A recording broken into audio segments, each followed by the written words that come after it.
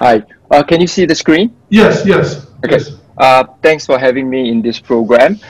This paper, the fractured land hypothesis, it's co-authored with Jesus Fernandez from UPenn, Mark Koyama from GMU, and Yu Hong Lin from Guangdong School of Foreign Studies. So Yu Hong is in the panel today. So maybe he can help take some questions later. Okay. Okay. So our paper is motivated essentially by the patterns that you see in this diagram. So if we compare China and Europe between AD 0 and 1800, what we see is that often, or most of the time, you see China being unified, having like one regime controlling China, whereas in Europe, you see a lot more regimes. Note that the y-axis, the number of states, is in log scale. So the actual difference is much bigger than what you see from this program. So we want to understand why. Why do we see this program? And perhaps another question that we can think about is why do we care? So it is important, at least to economic historians, because many economic historians actually believe that if you see revolution in Western Europe, it's actually because of their competitive state system. Like this argument was made as early as Montesquieu, Eric Jones, Joe Mokyr, and most recently Walter Schindel actually made similar arguments from different perspectives, but effectively, if you trace to the root, it is arguing about competitive states' economic development. So there are also a lot of discussion about how China's comparative failure in economic development, at least in the pre-modern age, was due to the fact that it had a centralized empire for a long time. I'm sure you're familiar with these kinds of arguments. So we think that understanding why we tend to see, or we often see, political fragmentation in Europe and centralization in China might actually teach us something about the origins of economic growth. But I'd like to emphasize that you do not need to embrace this idea that a polycentric state system was behind Europe's growth to I think appreciate the question. I think this question why China was often unified, whereas in the case of Europe, you don't often see a unified empire. In fact, you can argue that you only see it once or zero times in history. I think it by itself is an important question to understand. Okay, so in this paper, what we're trying to do is to test the fractured land hypothesis. So what is the fractured land hypothesis? The idea can be traceable to David Hume, this English philosopher. Most recently, Gerard Diamond made this argument in his 1997 book, very famous one, Guns, Germs, and Steel, and also in a follow-up paper in Nature. Basically, what he argued is that fractured land, such as mountain ranges, dense forests, and so on and so forth, they impeded the development of large empires in Europe compared to the rest of Eurasia. So this argument is not without controversy. For example, Phil Hoffman have actually shown in a paper that China was in fact more mountainous than Europe. Similar arguments were made by Peter Turchin, by Green. There is also other arguments that propose that China's unification is a contingent outcome. So, for example, the book by Victoria Hui about China's unification under Qin, like during the Warring State period. So, we see a lot of debate in these issues, but a lot of these arguments are not assessed quantitatively, and this is what we want to do. We think this is important because, for example, if you think about the Roman Empire, if you are against Diamond's argument, you can claim that the Roman Empire proved that Diamond is wrong, because you do see a huge empire emerging in Europe in history. If you are for Diamond's argument, you can actually claim that because you only see it once, actually that could just be a fluke event. So basically, whatever you see in history, you can argue it in both ways. So we think it's important to assess these arguments quantitatively, and this is what we seek to do. So just one map showing the ruggedness of China and Europe, just to further elaborate on Phil Hoffman's point. So if you look at this map, which shows ruggedness or standard deviation in elevation, you do see that China seems to be more rugged than Europe in terms of terrain. However, there is one interesting thing, which is this North China Plain. What you see is that the rugged areas in China tends to be quite concentrated in certain parts, and the flat areas tend to be again concentrated in North China, or like the Central Plain to the Chinese. So this is going to play an important role in what we see in the results later. So just a preview. So what do? We built a dynamic spatial model of state formation for Eurasia between 1000 BCE to 1500 CE or 1500 AD.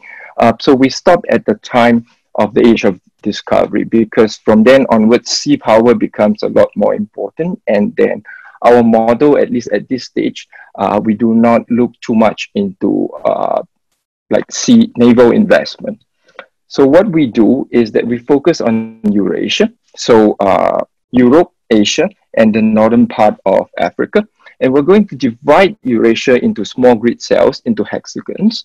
And then what we do is that for every cell, we're going to provide information on their topology, on climate, and productivity. And then what we do next is to allow these cells to engage in interstate competition as well as intrastate competition. And this is going to cause states to expand most of the time and sometimes to contract. And then we want to observe like how these states interact. Of course, the expansion and contraction will depend on the characteristics of each cell. And then what we do is to simulate the model multiple times and see for most of the time what are the trends. So let me just go straight into one simulation. I think it becomes a lot clearer, and then I'll provide details about how we do it later. So what we do is to divide Eurasia. So this is Eurasia, here is China, and this is Europe. I'm sure you're familiar. So into multiple cells, every cell is a hexagon. So some looks bigger here because I'm not exactly starting at time equals to 0. This first slide is time equals to 10. So you already see some cells like bigger than others. But over time, right, they're going to interact. And then you see states some states becoming larger, others being annexed.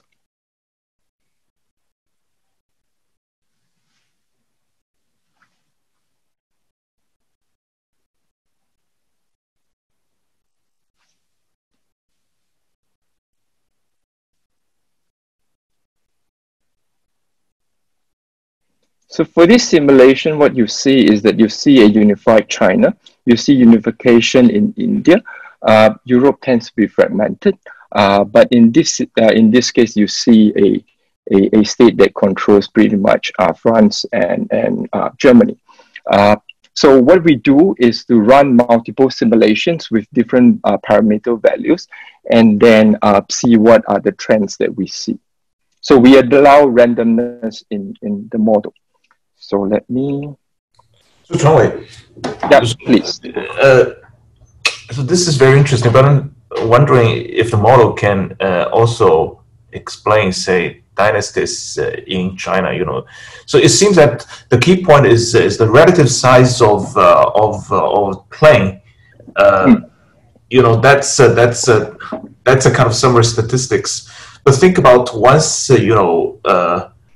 ethnic minority took over this central part of China, and the model somehow explain it can be kind of defeated by people from the south. Okay, I hope to convince you by the end of this presentation that yes, we can do that. But so we can't, of course, precisely predict why it was the Manchu. I mean, why it was for example, say Zhu Yuanzhang that unified China and built the Ming Dynasty instead of Zhang Shicheng, for example. But we do, I think our model does allow us to talk about like where in China unified empires are likely to emerge first. So I hope to convince you on that. And the other thing is that we also, I think our models also have something to say about dynastic cycles. You'll see in the extension later. So let me just first go into the result.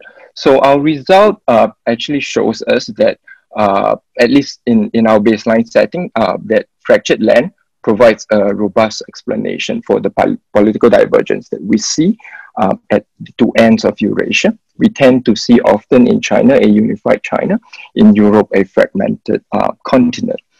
And what we find is that there are two sufficient mechanisms to drive this result, and you just need one of them for this result to come out.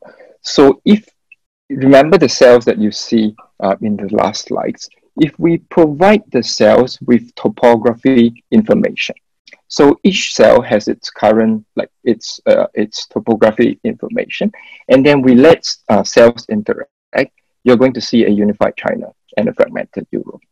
Alternatively, suppose we ignore completely information on topography, but we provide information on productivity. You're going to see the same result. Unified China, divided Europe. To some extent, if you think about topography and productivity, they are correlated. So in some sense, at the higher ground, we're essentially talking about the same thing. What we find is that it's only when we neutralize both topography and productivity that Europe and China tends to move at the same pace towards political, like some degree of political unification, but some low degree of political unification. So we do a lot of robustness tests to check these results, and we find that actually the results are fairly robust. One thing that we like to emphasize is that what we think is that this model actually leaves us plenty of room for extension. So for example, we don't really explicitly think about culture in this model, but we can actually model culture. We can model religion and so on and so forth. And I think things will be clearer once you see how our results are generated. Okay, so yeah, please. Your framework, how would you think a lot of this connectedness was endogenous to infrastructure, like the Grand Canal connected the Yangtze River Delta and the Huang River Delta, where the Roman Empire, if they built a lot of canals, they might also get more unified. How do you think all this, is that... So for example, if we think about the Grand Canal, so in the model, right, we didn't actually have the Grand Canal in the model. So we only look at natural terrain. But if we want to study the Grand Canal, actually that can be done, because all we need, right, is to feed the cells along the Grand Canal with information on the Grand Canal. So it's the same thing. So let's assume that we want to think about, like, what if like the Romans built a lot of canals? Suppose that this can be done. Actually, if you think about the terrain, I think it's much harder. And that's why you don't see canals like long canals emerging in Europe, I think.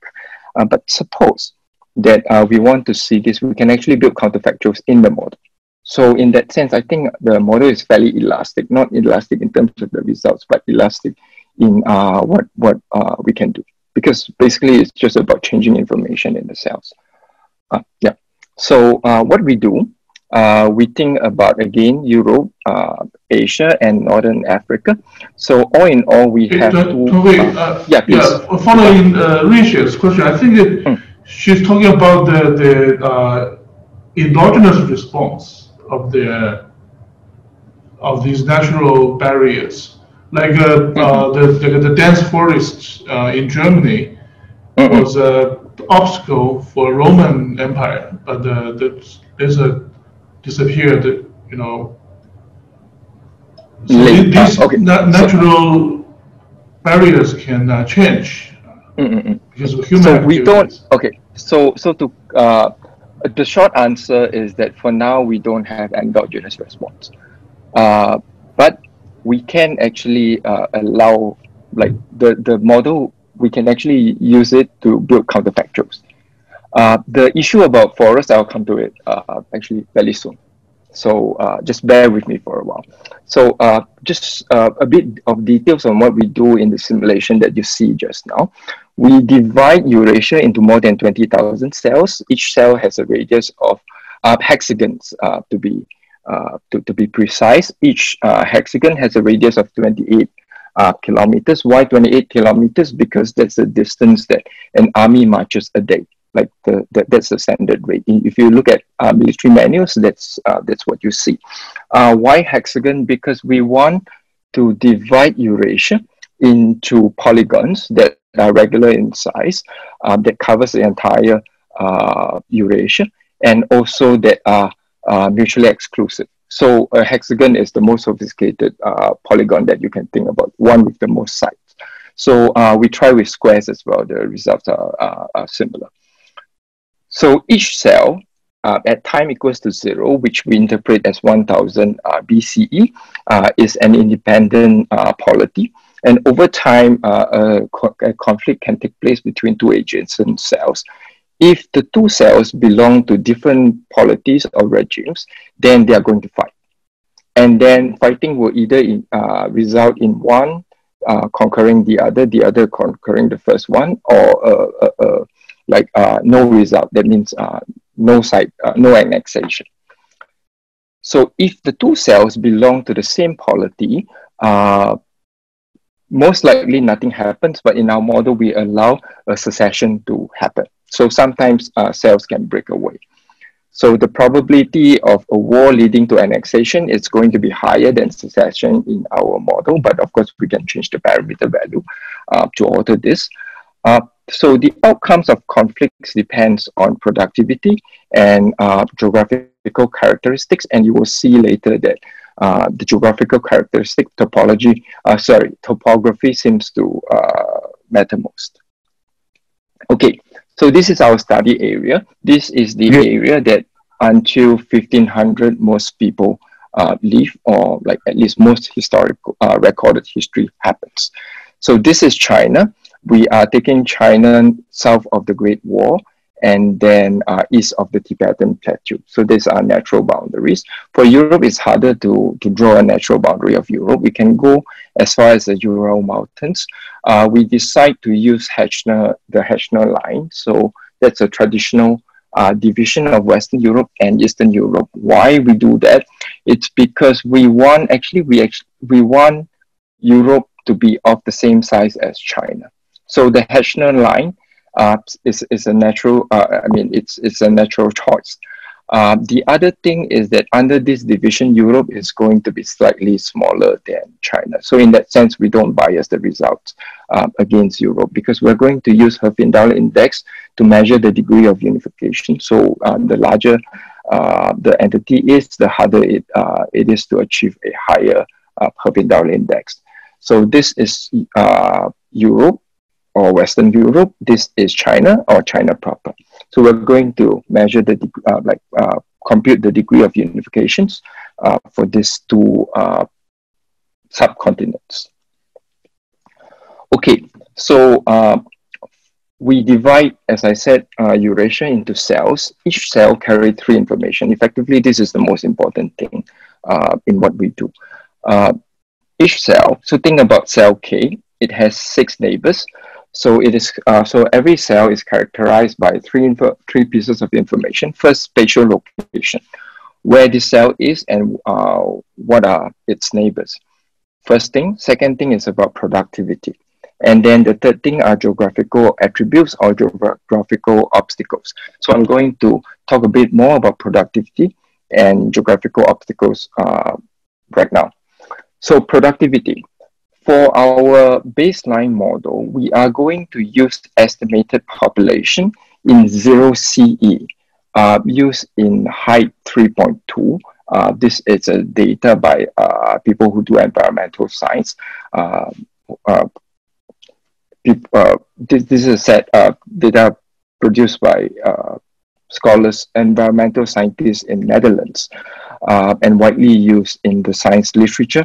So why population? Because if you think about the Malthusian world, the period that we're studying, it's the Malthusian period. Population is good estimation of resources, but we are going to use alternative measures to check that the results are robust. So we are going to use one alternative measure that we use is agricultural suitability. This is modern agricultural suitability provided by Ramakruti et al. And then another one that we use is potential caloric yield provided by Gadlaw and Ozak, the one before the Columbian exchange. So this is the productivity information that we're going to feed into the cells. Okay, so just to show you the population density in AD0, so we see that in China, you do see some kind of like higher population density than elsewhere, except, for example, India and Europe. In Europe, you see that Italy is densely populated. You also see Egypt, and surprisingly at the time, some parts of North Africa being productive. That's actually going to be important if we think about the emergence of the Roman Empire. Okay. Okay, the other information that we're going to feed into the cells are the geographical attributes or obstacles. So the most important one would be terrain ruggedness. Other information would include whether the cell is a C channel, so a cell that connects, for example, England with continental Europe. Another information that we're going to feed in is whether cell K is a frigid cell. So frigid by our definition means below freezing for 6 months or more in 8000 BCE. Why 8000 BCE? Because that's known to be a relatively warm period in history. So another information, whether the cell is torrid, whether it's in the tropics. So frigid and torrid, the terms we borrowed from Aristotle. And then the last thing, which gets back to Yifan's question, is whether the cell is part of the ancient forest of Central and Northern Europe. So we don't consider forests elsewhere, but we only consider forests in Europe. And let me show you first the ruggedness first, and then I'll come back to the question on forests. So this is the ruggedness like distribution in Eurasia. You see that China is fairly rugged, but again, you see a plain in North China. In the case of Europe, you see the Pyrenees, the Alps, and the Carpathian divide, like cutting in some sense Europe into like different, like several equal-sized regions. In the case of China, you see one big region and the other ones are relatively small. Okay. Okay, so this is the distribution of the torrid cells, sorry, the frigid cells, the torrid cells, and then the Central European forests. So why do we single out Central European forests? Because there's actually quite a bit of discussion among historians about the uniqueness of Central European forests.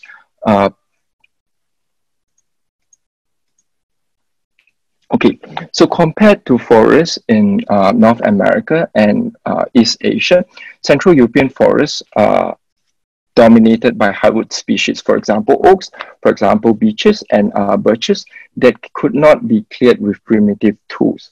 So the Roman historian Tacitus described Germania, or present-day Germany, as a land that is effectively covered by forests and swamps, and it makes Germany hard to attack. In fact, Julius Caesar wrote about this as well. So as late as 1700, 40% of Germany remained forested. I think in 1600, the percentage is 60%.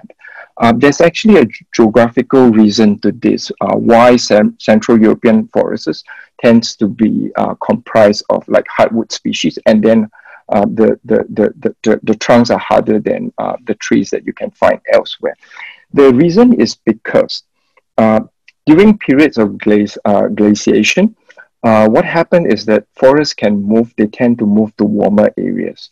In the case of Europe, the forests can't move south because of the existence of the Pyrenees, the Alps, the Carpathians, and to some extent, Mediterranean Sea as well. So what you see in Europe is that trees were especially cold resistant and especially hard. So for this reason, we want to include this into our model. But in the model, as you will see later, we take it out just to make sure that this is not driving the result. Or it adds to the result, but it does not drive the result. Okay.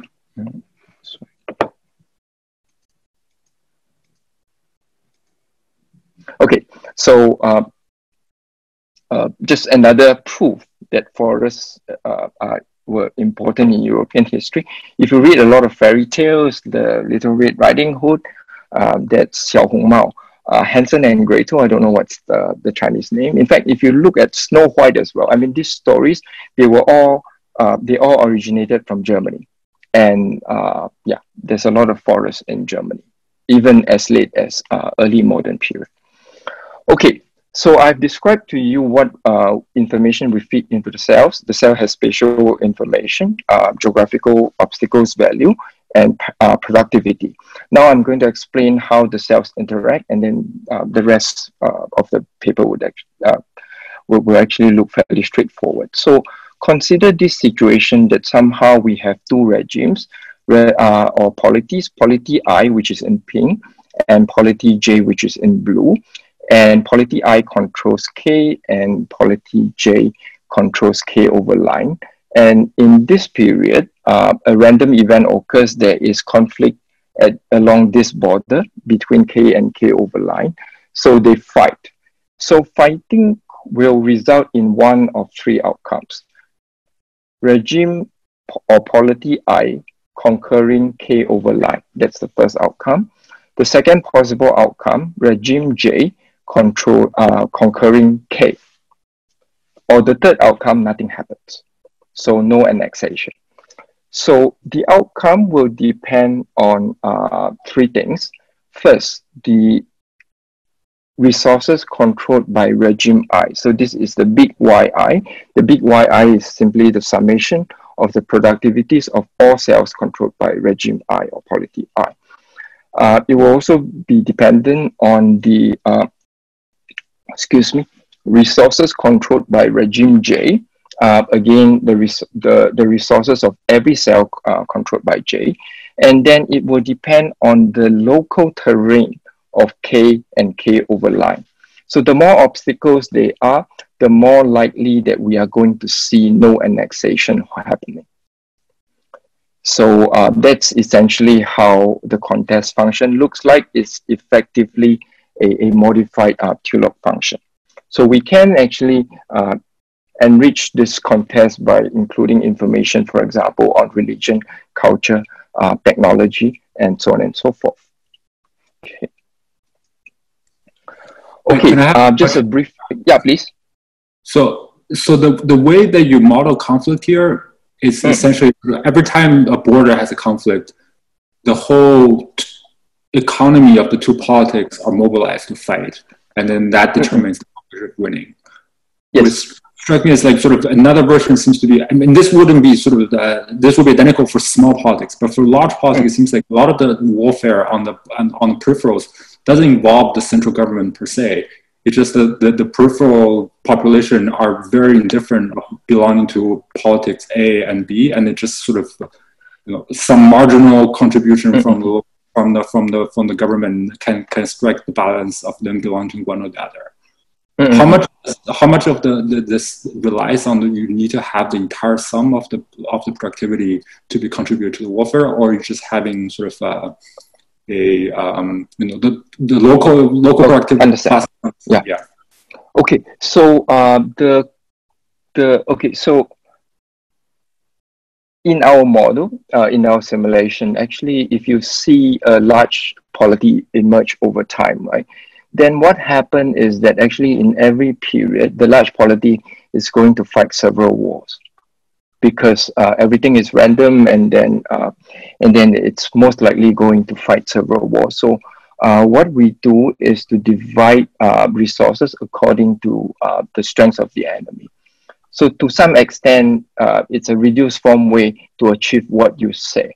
But I think we did not do that, but I think we can actually do that by allowing resources that, so if it's a large polity, only cells within a certain distance can supply resources to fight this war. I think that should be, that's doable for sure. I don't think it will affect the result by much, as I said, because in our simulations, what we see is that like large polities, they don't, for every period, they don't just fight one war, they fight multiple wars. Yeah. Okay. Sorry, Richard. Perhaps because you emphasize the Germanic and the Tacitus, it just makes me think like the decline of the Roman Empire is partly driven by the Germanic invasion, right? That's a big change.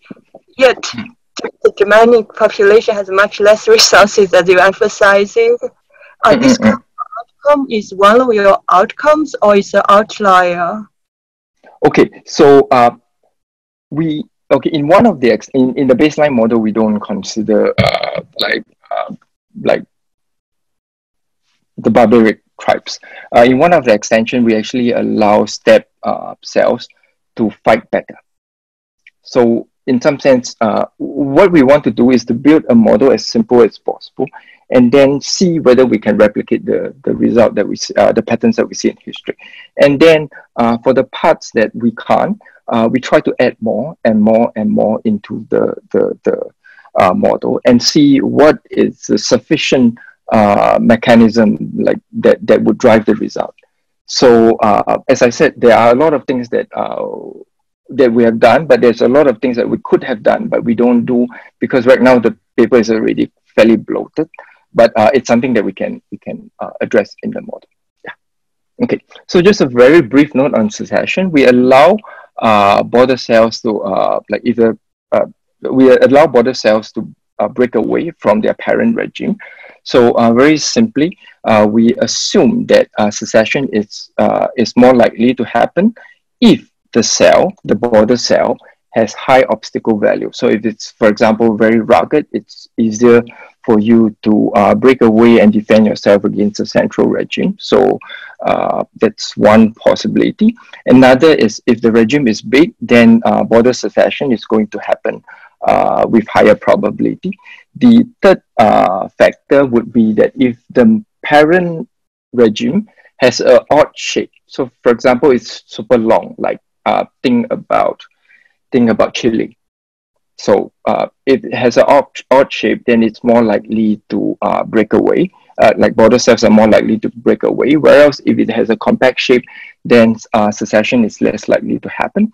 But in the model, we actually allow secession to happen only with a very small probability, because we find that once we increase that, we're going to bias the result really against Europe.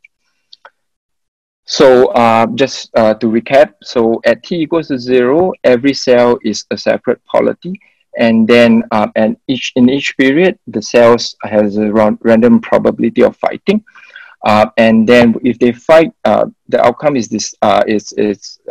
decided by the contest function. So a war can end up with conquest or no conquest, and then this was what I said just now. A polity may fight no war, one war, or multiple wars at any period. If it fights multiple war, then it's going to split its resources proportionally according to the resources of its opponents. And then we allow secession to take place. Okay, so that's the basic model. So parameter values, we draw these parameter values from people from like in the discipline of operational research. They look at wars, how they were fought, and then they come up with some numbers. So we borrow their ideas. So these are the parameter values that we insert in the model. But what we do in the paper is that we play around with these parameter values. So what we find is that when we change these values, it's going to obviously change the speed of unification, but it's always the case that China unifies faster than Europe in the baseline when we change the parameter values. Okay, so just to show you, so this is a picture of just one simulation. In period 50, we already see an emergence of a polity, a relatively large polity in China. Actually, you see the same in North India as well. Whereas Europe remains fairly fragmented. This is again just one simulation. This is period 300, China proper effectively unified. This is period 500. So if we think about one period as 5 years, so that typical like 500 periods covers 2,500 years. Okay, so instead of just one simulation, because we have randomness in the model, so this can just be fluke, what we do is for every simulation, we run, for every specification, we run 49 simulation. This is the heat map of our benchmark model, baseline model. When we run 49 simulation, we see that by t equals to 300, China proper is usually unified by then. In the case of Europe, at t equals to 300, the Herfindahl index is below 0.2. At t equals to 500, it's about 0.2. So what does it mean to have a Herfindahl index of 0.2?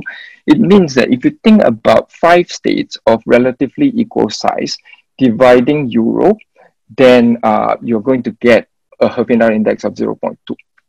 So effectively, England, France, Germany, Italy, Spain. So it could be a coincidence, but then it's a nice result to report for our purpose. Okay, so why do we often see China unifying? So what we find from the result, North China plays an important role. So this is North China. It's true that China was significantly more mountainous than Europe. So China was covered by hills. 37% of China was covered by hills compared to 10% in Europe. But the locations of China is such that it still allows China to have a huge plain. And this plain is very close to the lower Yangtze and the middle Yangtze, that somehow allows like the early emergence of a large polity. And once a large polity is formed here, then the remaining areas can't block China from expanding until the ruggedness effect becomes so big, or the secession effects become so big that China stops expanding. So we know from like Chinese geography that if you think about the Wei River, the Yellow River, the Huai River, the middle and lower Yangtze rivers, they actually, the Yangtze River, they're fairly close to one another by European standards. Okay, sorry. Okay, so just to show you, right, about the unification of China. So this is our benchmark model. When we run 49 times, these are so we're going to see China unifying, in fact, in all 49 times, I believe. And this is the cell that eventually unify China. We see a lot in North China. We see a lot in lower Yangtze, and one in Northwest China, and one in middle Yangtze. So this is the benchmark result. Later in our extension, we actually allow steppe. So steppe is a grassland in Mongolia. So if we allow step cells to have like better chance of winning wars, then we're going to see a lot of all these like red cells here, like the red brackets here, moving to North China and some to Northwest China. So like I thought the result is fairly cool because I mean, if you think about China, for example, during spring and autumn periods, right, you actually see the southern regimes being able to fight the northern regimes. You have the Chu, Wu, Yue, and so on and so forth. But once horses becomes an asset in war, people know how to use it, then often you don't see southern regimes challenging northern regimes anymore. You tend to see unification from the north. So I thought the result is fairly cool. Why do I keep getting back to this? Okay, so just a table on how often China was unified from the north. The only outlier here is the Ming Dynasty. During the 14th century, they unified from Lower Yangtze. In fact, that was a time when gunpowder was increasingly used already. Tuan-Hwee, you have 5 minutes. Okay, sure. Okay, so I don't like basically you get a good idea of what we do. Now I just want to show you some of the sensitivity analysis that we have that we've carried out. So the baseline is the benchmark. The table, the figure here, right, basically plots the median plot. So for every specification, we run the specification 49 times, and then we compute the median Herfindahl index at every period. That's how we plot this graph. And then we see that in the baseline, China unifies much faster than Europe. So what we do is, so in case you're worried that forest is driving the result, so for B, right, what we do is that we close down the effect of forest for torrid and frigid. So temperature goes away as well, their effects. So only ruggedness and productivity matters here. And we still see China unifying much faster than Europe. For C, remember that our cells, right, contain two information, productivity and geographical obstacles. So we close down everything in geographical obstacles, including ruggedness. We see that Europe is going to unify much faster, but still China is ahead in terms of unification. Okay, other tests that we do, so we restore the value of the geographical obstacles. And what we do here, right, is that we multiply European cells, their productivities by 2, just to see whether like this can affect the results. Actually, we don't see the results being changed. For part E, we have so cells have information on their geographical obstacles, but we let every cell have the same population density, the median population density. We still see China unifying faster than Europe. It is only in F when we close down both productivity and ruggedness and other geographical obstacles that we see the same pace of unification in China and Europe. So that's the main conclusion that we have from our model. So for this slide, right, what you see is that we replace Y, the productivity information, with crop suitability index, with potential caloric yield, with population in 1000 BC, so 1000 years before 0 AD, and also with population in 500 CE. And our results are fairly robust. Okay. Okay, so other extensions that we do, we give European steps like the cells in Mongolia and also the cells in Ukraine and so on and so forth, a larger chance of winning wars. We consider the role of rivers. In our baseline model, rivers plays no effect, but we know that rivers facilitate transportation up and downstream, and it creates obstacles to cross on left and right banks. So we allow for that. And then what we do another extension that we do is to allow Mediterranean Sea to be a cell itself that you can cross. We also think about like what happens when there's random shocks that regimes break up. So let me just show you. If we consider the step, we don't get, China unifies faster actually, but then we don't see a fundamental change in the basic outcome. Reverse doesn't change the outcome as well. So Mediterranean Sea, what we see is that once we allow Mediterranean Sea to be transversible, then you don't see Europe unifying quickly, but you do see a Mediterranean empire unifying fairly quickly.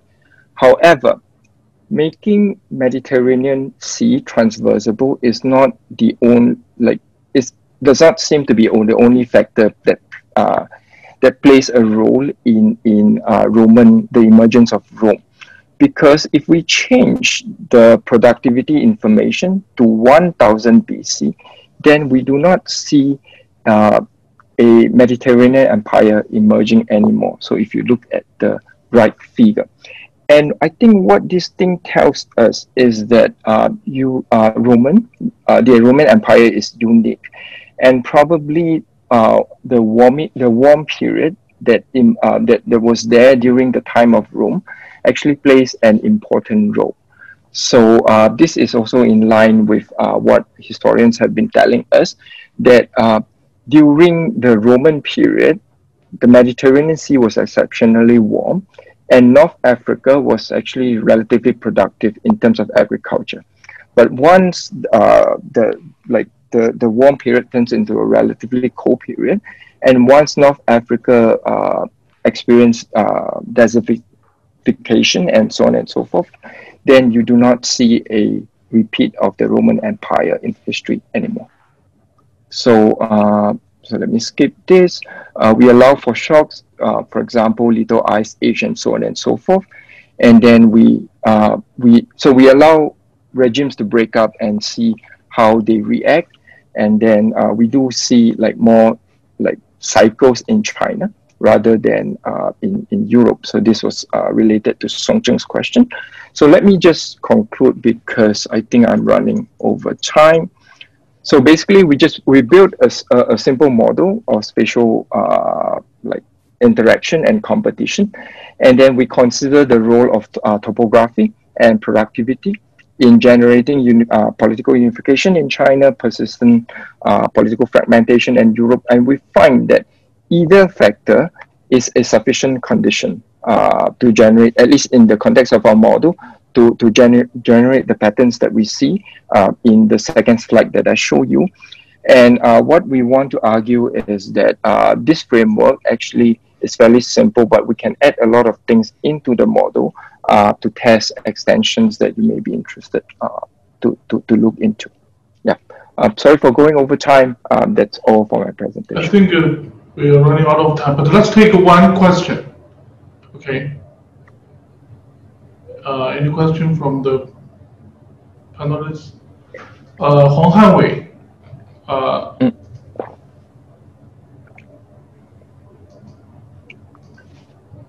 Hey, Hanwei, can you talk? Yes. Yeah. So in a motivating figure, actually you see the number of states in Europe rising. So the fragmentation actually increased over time, but it seems that results still show that the fragmentation in Europe actually goes down over time. So how to explain the rising number of states in Europe? You mean the fragmentation going yeah. up over time? Actually, that's something that I have not thought about. Let me think about this. Yeah, I don't have a good answer here, except that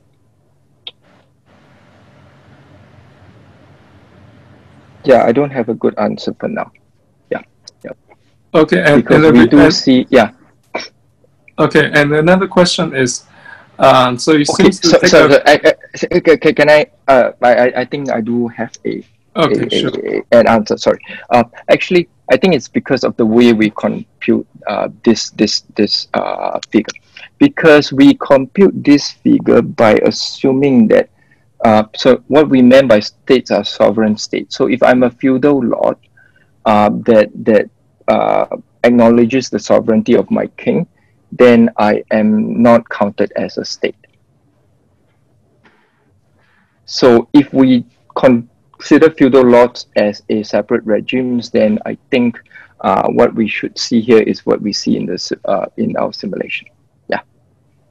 So because if you think about feudalism, there's an argument about whether, like, if you see a feudal kingdom, is that one kingdom or is it multiple kingdom? Because every feudal lord, they claim they're the residual claimant of their domain. Yeah, I think that should partly answer the question. Sorry, your second question, I disrupted. Okay, Hwee. Hwee, yeah. Okay, Sorry. Yes, and it seems to take a very conflicting view between states. So they only can compete and fight wars, but maybe they also trade with each other, and maybe northern China unify because it's a plan that people trade a lot, and so they have lots of common interests. So they become friends as they trade more with each other. Yes, that is true. Yeah. So actually, I don't deny that our model it's very simplistic. So what we can do, for example, is to allow the cells to have memory. So, for example, if they were formerly in some like in unification before, and even now if they break up, they still remember that they were unified before, and when they fight a war, it's more likely for unification to take place. I think that is something that there's a potential extension from our model. Or we can actually think about, for example, China as regions. Cells in the same region, when they fight, they're more likely to unify. I mean, we think about like fighting as fighting, but it could just be a negotiation of two cells, and then eventually two cells becomes one.